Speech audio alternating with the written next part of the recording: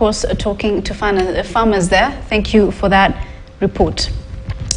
Moving on now, two widows of the late Second National Vice Chairperson John Wesonga have faulted the Teachers Union over what they term as mischievous hired burial of their husband.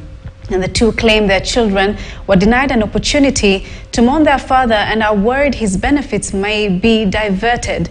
Now, NAT SG Colin Soyu has, however, assured of transparency in the whole process. Wesonga died 3 weeks ago and was buried in the wee hours of Friday.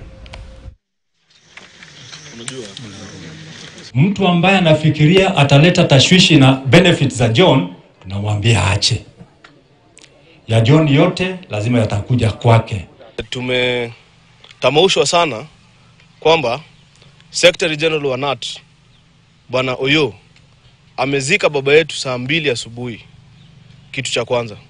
Kitu cha pili, burial permit ambayo Oyo ametumia kuzika baba yetu is a false burial permit. Kwa maana burial permit tuko nayo hapa na haijatumika kuzika baba yetu. The third complaint that we have, kanisa letu, the ACK Church, has not been involved in the burial of our father. Tulikuwa tunatarajia kwamba tutapewa nafasi tuomboleze bwana yetu, akuje kwa maboma zetu, hakukanyaga kwa boma lake, alipitishiwa njiani. Na hata tukupewa nafasi, hawakupea nafasi watu wa clan Abanashieni.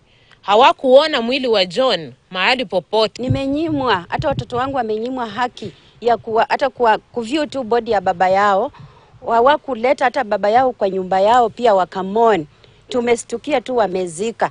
Na hii imekuwa interest ya NAT kuanzia kwa branch officials mpaka national.